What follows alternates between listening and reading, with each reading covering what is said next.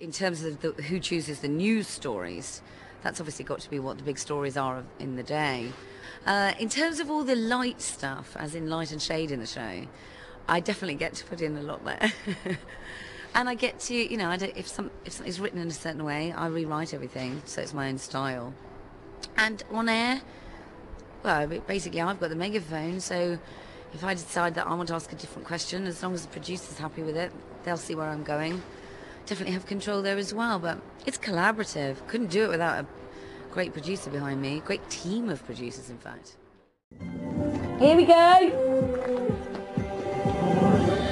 Online, digital television, DAB digital radio, your sound across the UK. BBC Asian Network. Okay, here we go.